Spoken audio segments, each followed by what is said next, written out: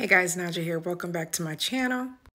Many of you know that I was displaced and had to leave my home because of the chemical fire that took place in Conyers, Georgia about 4 days ago now.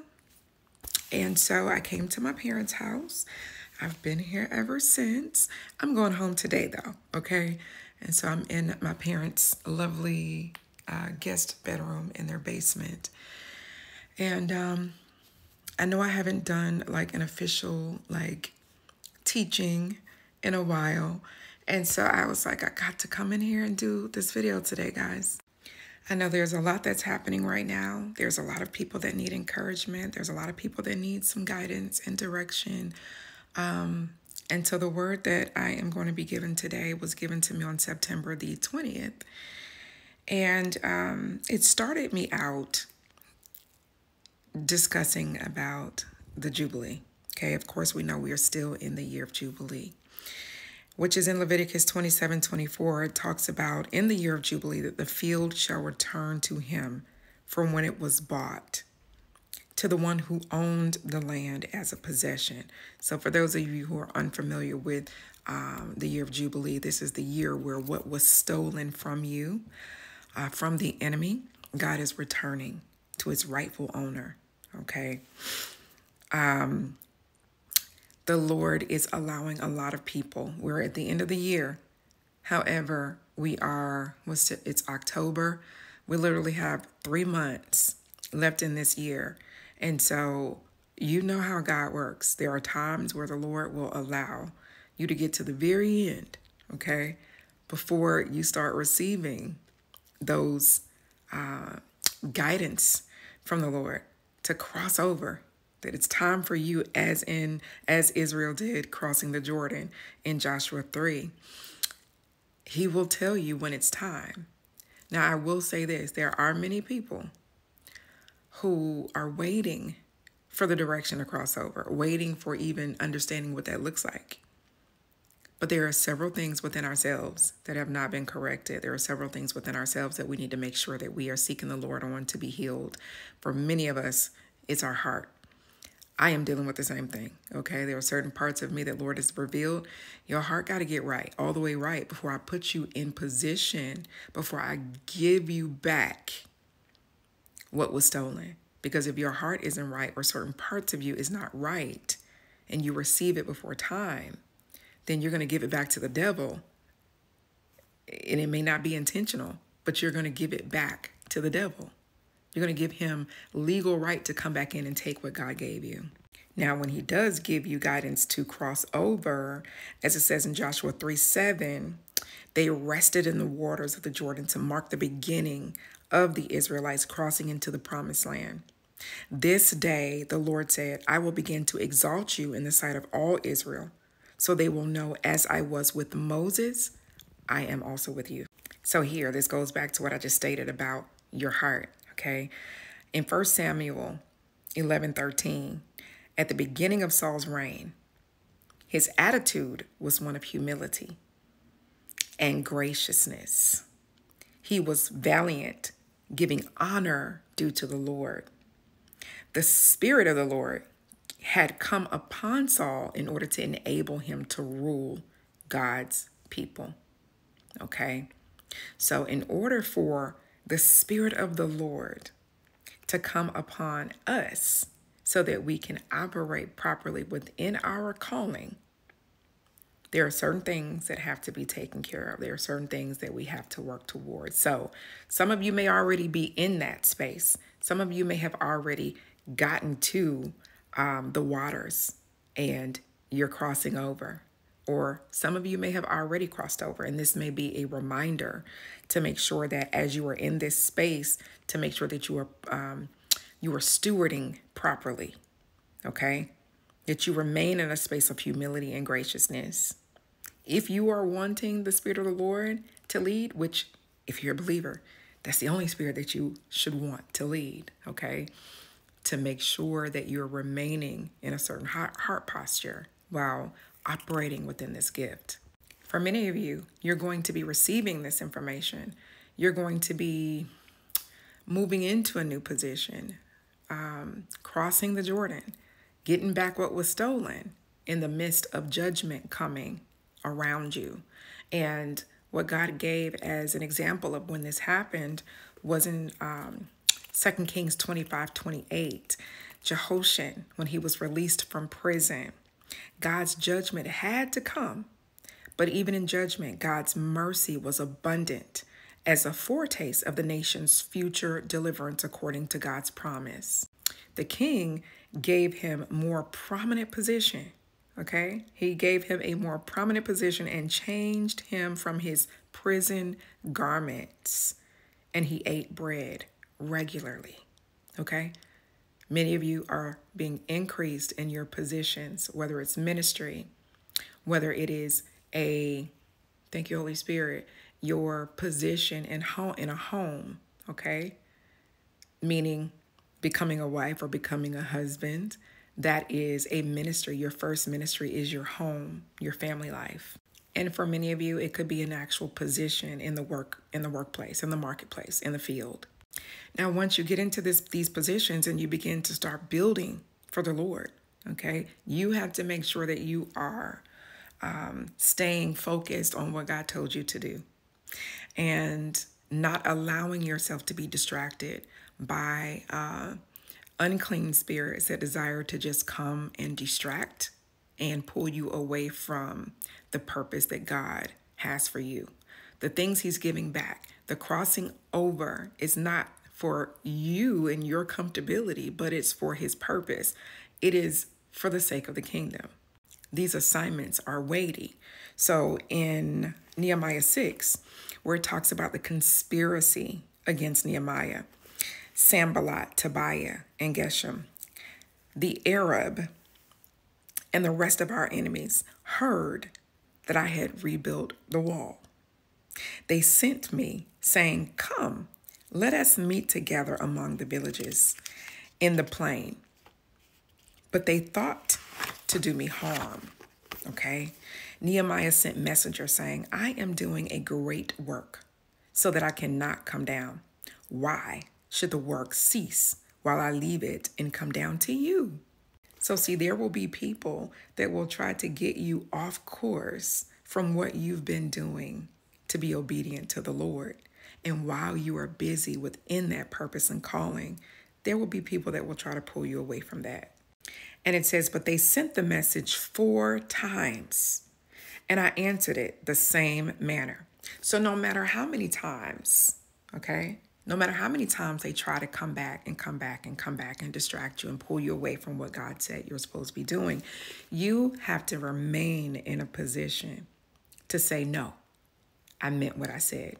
No, not allowing whoever it is, the people, no matter what they're saying, because I'm pretty sure they came back 4 times and they came back 4 times with a different excuse, a different way of presenting it to make it more appealing, okay? To even make it seem like there's something that you are going to get out of it. So make sure that you recognize that there will be those that are persistent in bringing distraction to stop the finishing work of God and your assignment. Even if the person doesn't mean you harm, okay? The spirit operating through them does. And we have to remember that whenever there are certain people, it could be people that are close to us. We don't want to believe that the people that are close to us want to do us harm. It is not them, though. It is the spirit that is operating through them that desires to see God's work not reach a finishing point, okay? The key here is that Nehemiah was about God's business and remaining stern in his answers to not be swayed by outsiders that are on assignment from the enemy. Also, in the midst of this, we have to remember the fruit of the Spirit, which is long suffering. Okay, so many of God's people, that is one fruit of the Spirit that many of us struggle with, is long suffering, and its root means to put fury far off while suffering wrong or injustice. So even when you are suffering wrong or injustice, to put fury far off from you, no matter what, you have to keep pushing, and it's not going to be easy. And when it comes to anger, okay, we need to understand the right answer to inappropriate anger. there are going to be certain situations or people that may try to bring us into a space where we are responding in anger and allowing those emotions to rise up. Okay, because the word says, I'm quoting this, so I'm not quoting this. Is it? I meant to say I'm putting this in my own words, okay? But the word says, be angry, but don't sin. Or basically allow yourself to, it's okay to recognize and feel the emotion of being angry, but don't allow that anger to cause you to sin, okay? Also, there are many of you who are being put into position or your position is being increased to be a prophet, okay? And there's a lot of people I'm still learning in reference to when it comes to this, but people are like, well, I thought you're supposed to be born as a prophet. You are born as a prophet, but the Lord may not have given you understanding of what your calling was until it was time for you to operate in it. So everything that you've gone through your whole life, it was to train, to prune, to bring you to a certain position, to exactly where you are right now, so that you can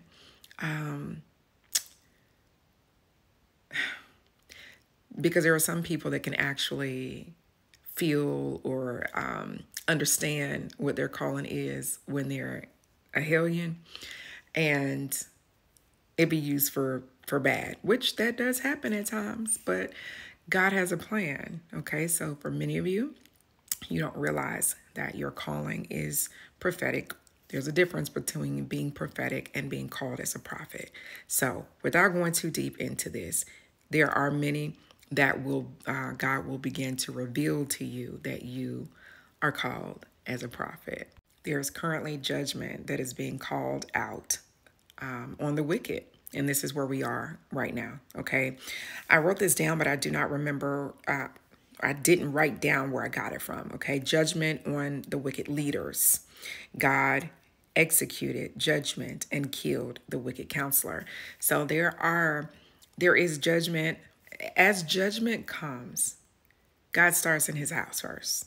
Okay, so there are a lot of people that are in certain positions that are not operating and stewarding his sheep properly.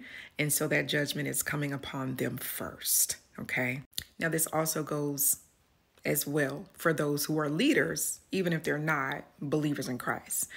And a good example of that is Nebuchadnezzar when he was humiliated in Daniel 4, verse 28 through 33, where he goes and he looks out amongst Babylon and he almost boasts in what he created and what he built, okay?